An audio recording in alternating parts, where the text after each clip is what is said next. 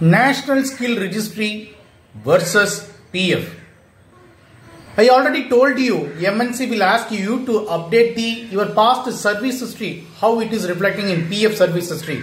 In the same format, you need to upload in NSR portal as well. NSR is part of NASSCOM. So now corporate companies will request you to update your company information in NSR website as well. Okay? The reason behind that, in future people will do your background verification while taking the interview, while asking interview in front of you, parallelly in front of their monitor, they will do your background verification. Because we need some additional parameter, right? Some references, right?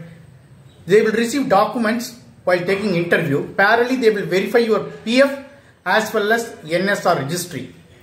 The outcome of this action is, if you give A company information, B company information, C company information at present, when you switch your job, if you skip your A company information or if you replace your A company information with X company, they can easily track in both the platform. Okay, that is why now corporate companies asking you to fill up National Skill Registry as well. Okay.